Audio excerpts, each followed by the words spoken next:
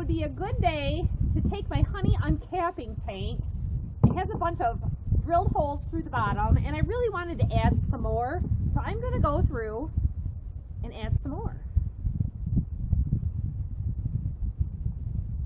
I thought I was. I'm going to have to go recharge this battery some more.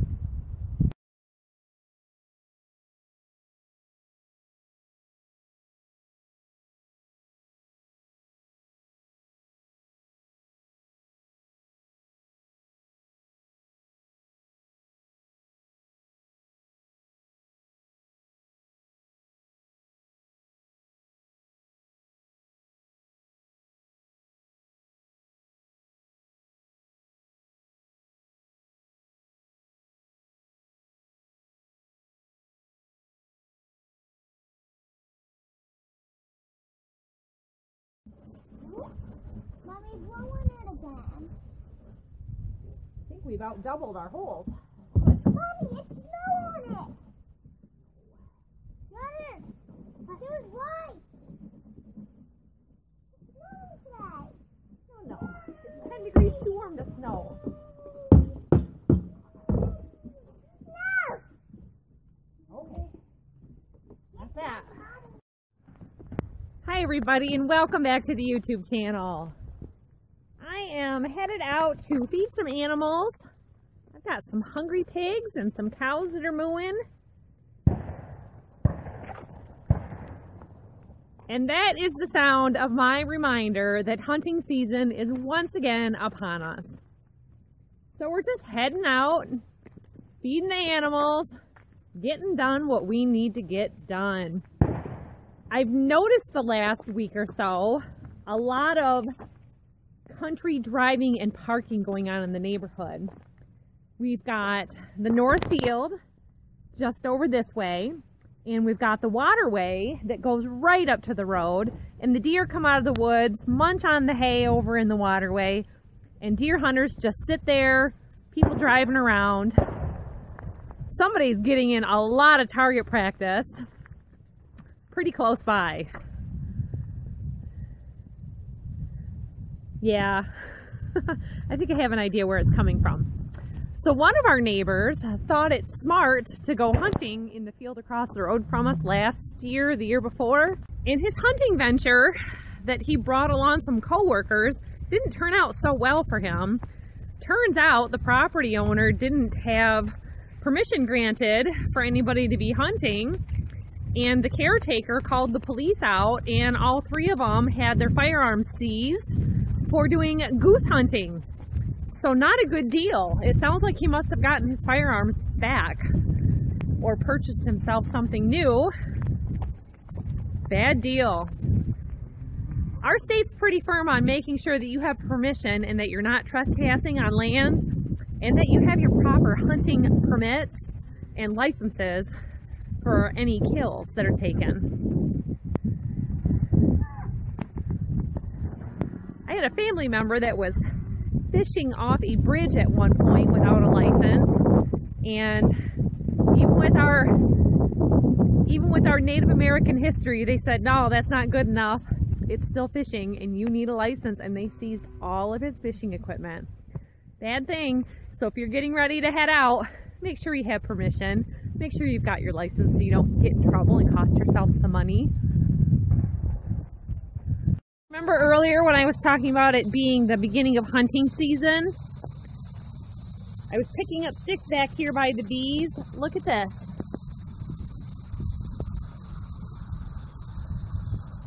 That is a good sized buck rubbing on that. He's got that bark shredded right off of this tree. That poor little tree. The health of the tree, that's about, geez, 2.5, almost 3 feet of a rub. And where he stopped rubbing, look at that. All the way up here. Got into it. He was really having an itch to rub on that.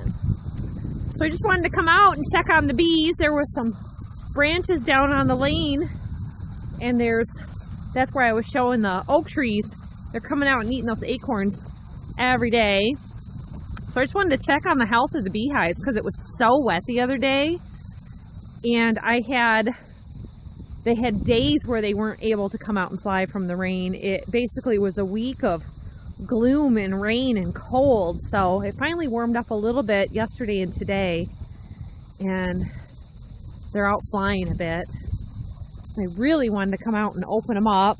George's nap was a little long, and see, oh, that is terrible. We've got to get in there and see what's going on.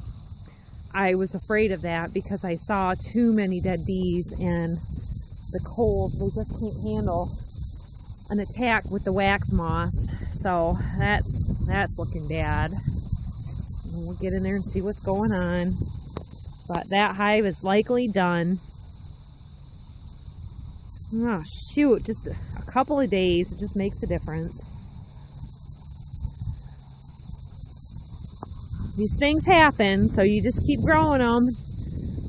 See what you can do. This hive, I had to combine a hive here with this. So if that's, you know, anything left there, they're going to need some help. Alright, out of all these busy things today, I've got to see what is going on with this beehive, because I don't think it's going to be great news. I smoked the hive. And just to show you kind of up close, now that I'm bee suited up, there's a lot of dead bees here and some crawling bees. Now they'll kick out the drones and get rid of them, but there's a lot of bees here. That was a hornet right there. Hornets and wasps will actually start to rob their hives. And you know, they could have died in a battle, but it looks like there's a lot of bees up here in the top. So probably not a great idea to do that for the bees, but the hornet's gone. I'm going to go ahead and give them a little more smoke.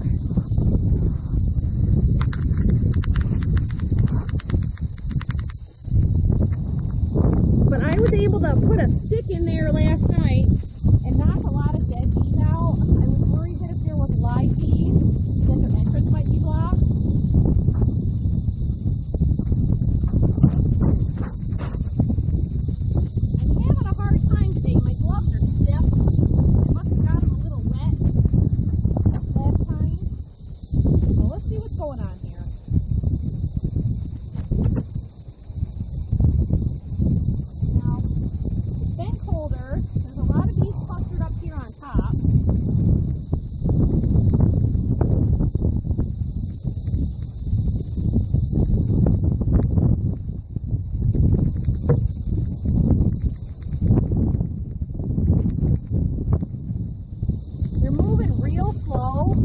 Up close.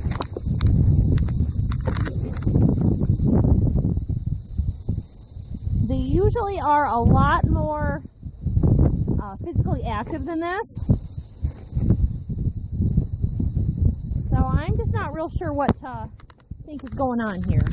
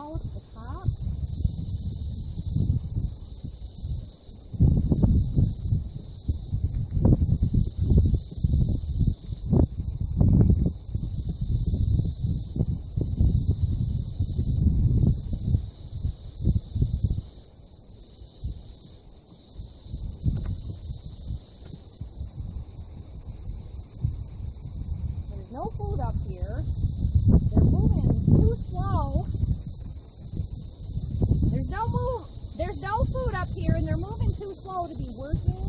There is a little bit of drawn wax. See, they're just staying close together. It's not that cold out.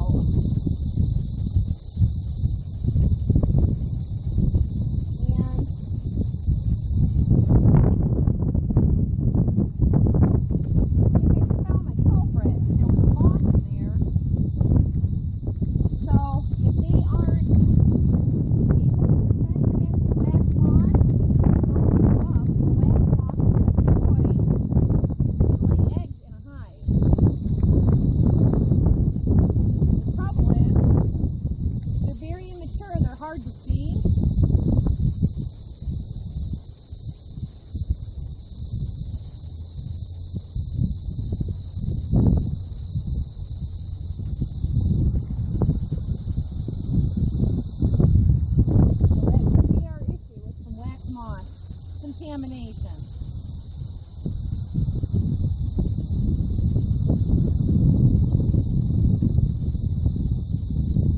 No eggs, no queen.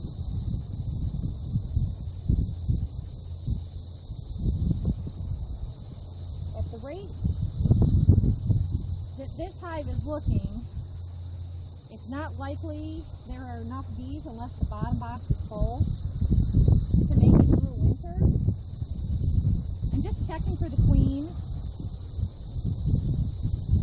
Now they do move slowly to conserve energy.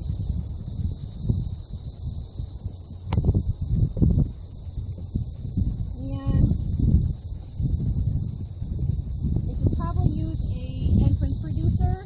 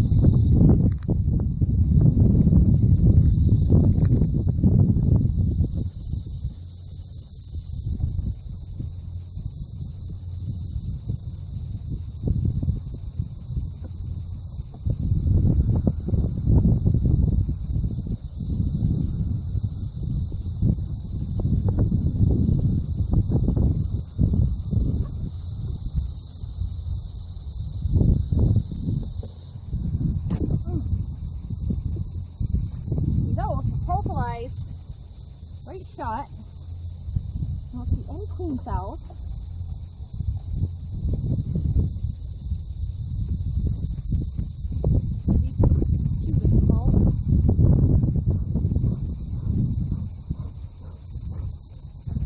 I want to see what's going on this bottom board.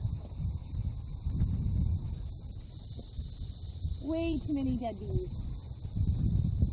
I just don't like that. They cleaned out some way too many dead bees. So something's definitely not right here.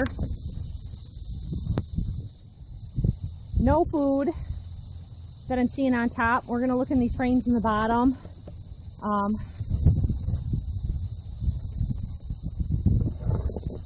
I mean, look at that. That's just terrible. I stuck a stick in the front here. I'm looking to see if I can see any mites or mite droppings. I see some wax and some bees, but see, these are just, a lot of them are wiggling. There's a couple of ants.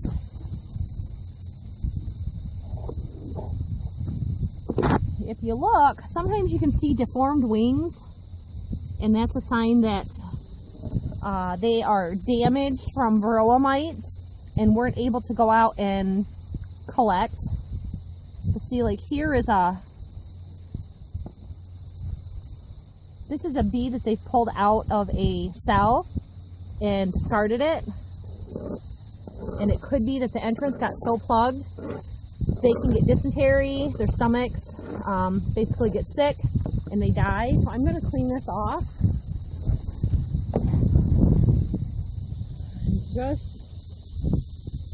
I've never seen a hive fail like this before. If any of these are going to make it, which they probably wouldn't, there's lots of, I don't see signs of dysentery as far as them having feces all over anything. There's some like unkept wax.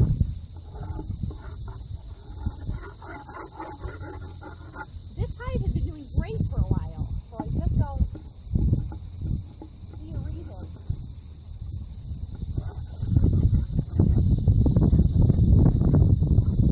I don't see a reason yet.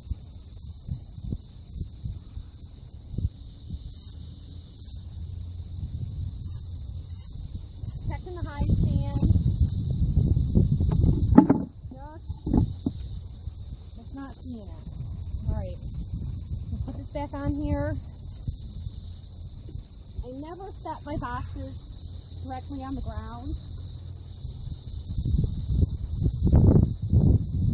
Okay, just heard a buck. I never set my hive boxes directly on the ground because I don't want to accidentally take out the queen in my work. Now I'm noticing there's a little bit of a backward tilt on this, and maybe I need to put a wedge there. If they got wet, they could have got killed.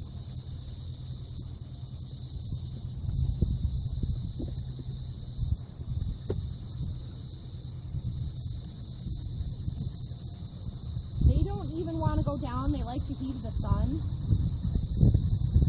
So maybe they did get killed. Normally they like to go down into the dark.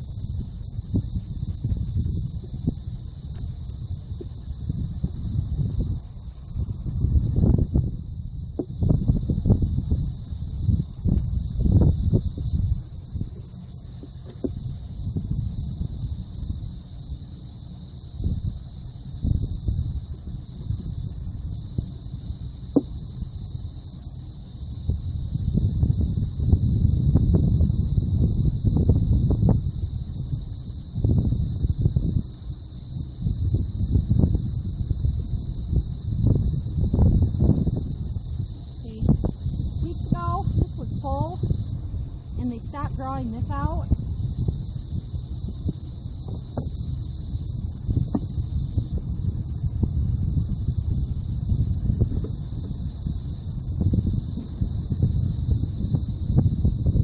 I saw a moth, so I am checking for a larva. They could have came in. They come in during the night.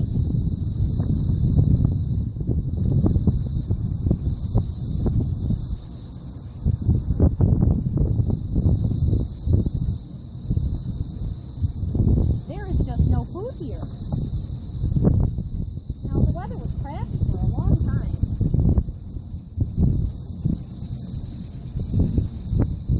Got a little bit of pollen here and a little bit of uncapped brood.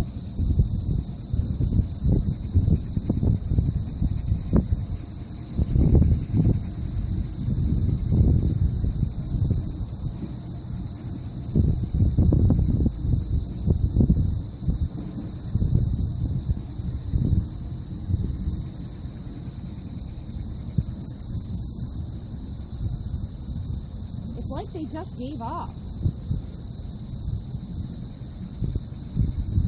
Now normally I would be still seeing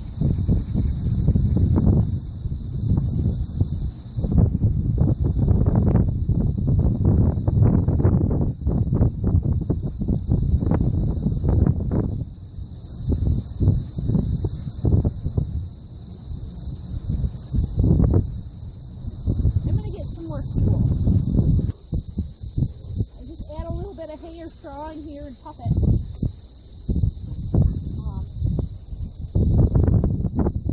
Just for putting the top back on here, that needs to off.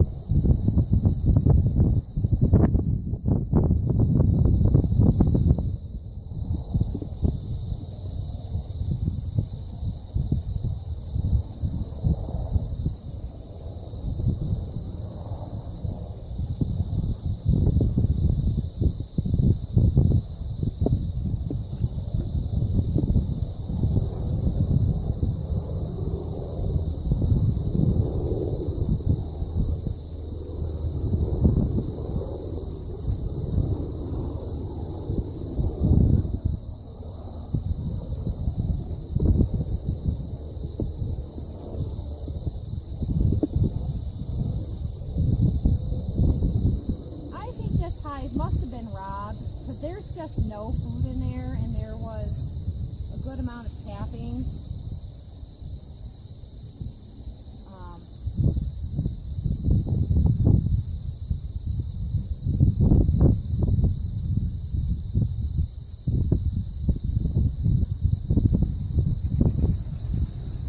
And if they get robbed, there's no food, the queen will stop laying, uncapped larva will die.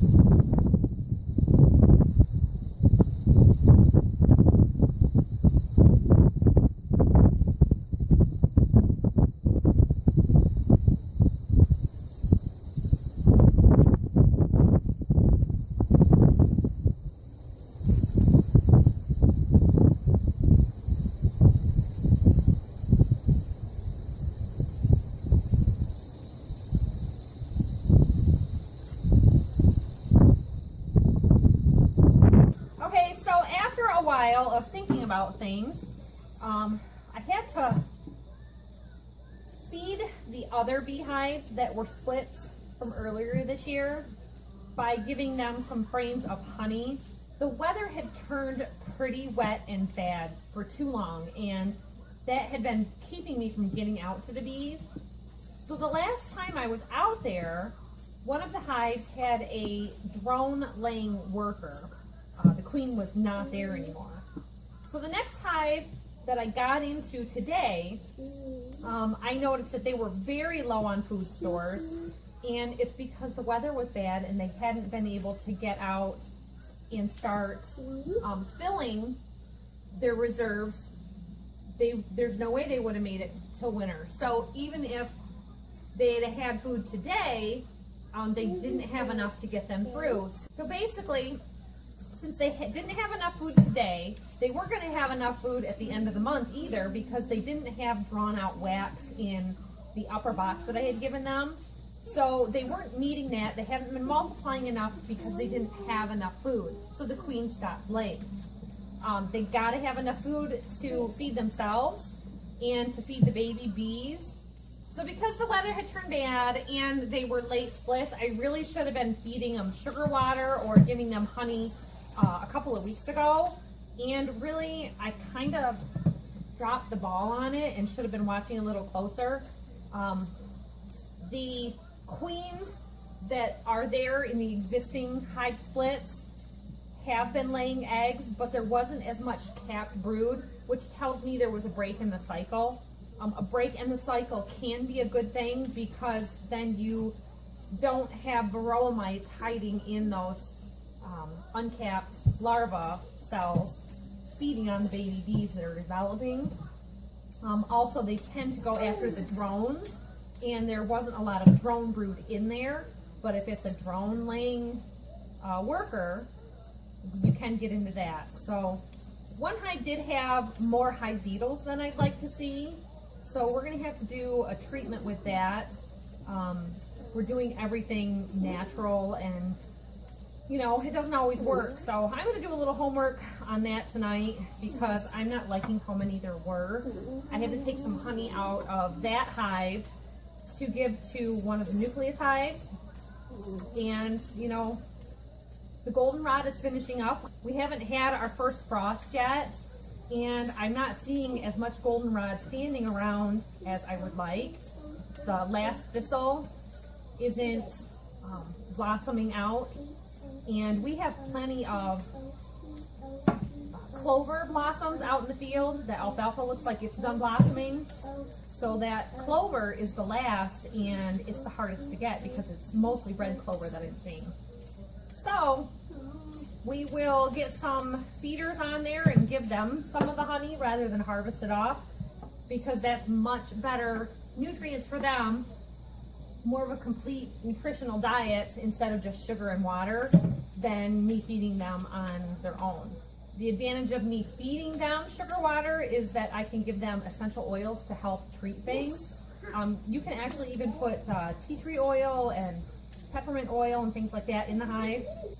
So with feeding them syrup, sugar water, you know, it's a good way to get them anything that they need. A lot of times this time of year, people are giving treatments for varroa mites to make sure that the number loads are really low going into winter, because you've got to have good, healthy bees.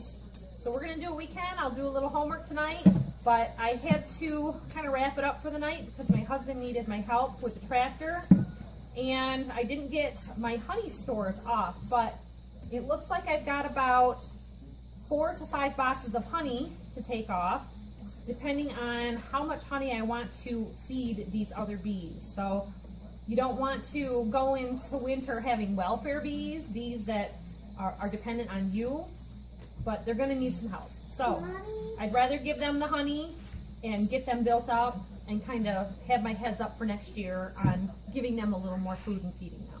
So that's it for today, everybody. Thanks for watching. We'll see you all next time. Bye-bye.